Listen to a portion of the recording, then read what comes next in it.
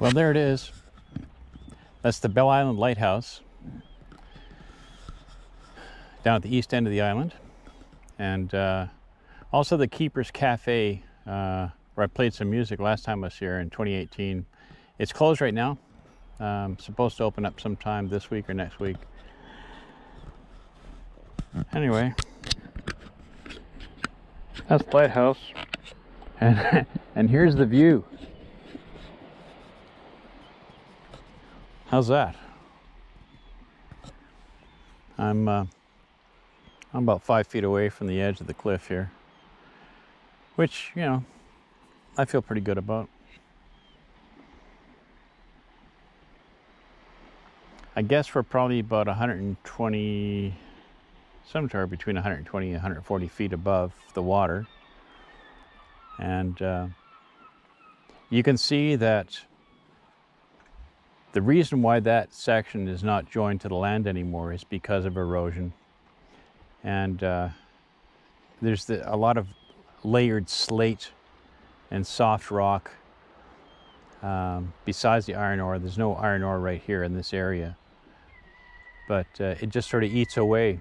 Heavy weathering, and then the sea stack, it's called a sea stack, gets separated from the main part of the island, and you can actually see the layers of slate and the way it crumbles and falls away.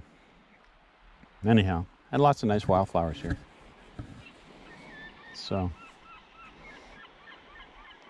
take a little walk here.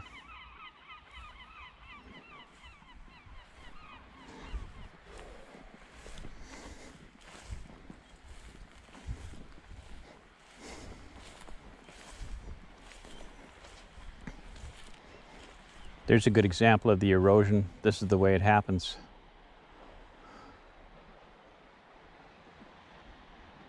You see that this whole section here is going to wind up being like that. Sooner or later. It'll take a while.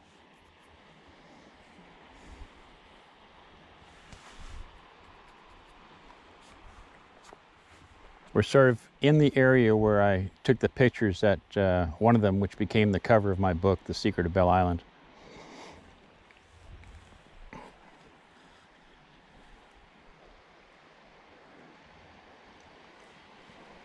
Down here, this sea stack, you can actually see has now, a part of it has been eroded and goes all the way through to the other side.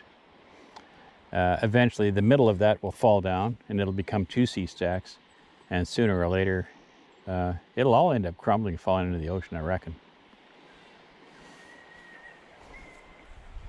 I was tempted at one time to do some climbing, maybe rappel off of there and get down to, there's a little beach down below that would be nice to visit. You can only get to it either by water or from up above. But now that I see the nature of the rock, it wouldn't be safe. You can see lots of bits of rock actually fall away from time to time, and you wouldn't want it, even if you had a hard hat, you wouldn't want one of them falling on you. Carrying on.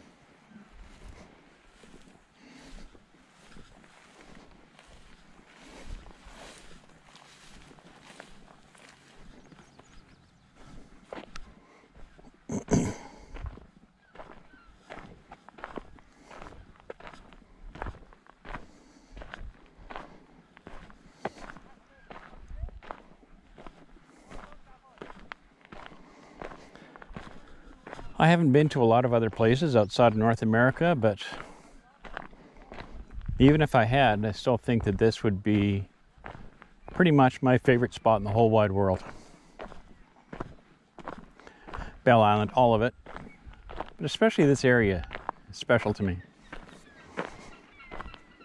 Couldn't tell you exactly why, outside of the obvious. It's got some great views and so on, but there's a ruggedness here, I think, is one of the things that I love so much about it. And And of course, the whole history of the mining from 1895 to 1966, when things were shut down pretty much overnight with little warning, where thousands of people had to leave the island and go off to other places in Canada and the United States to try and earn a living, when the bottom just fell out of the iron ore industry here. I guess that's part of it. Okay, I'm going to sign off for a little bit.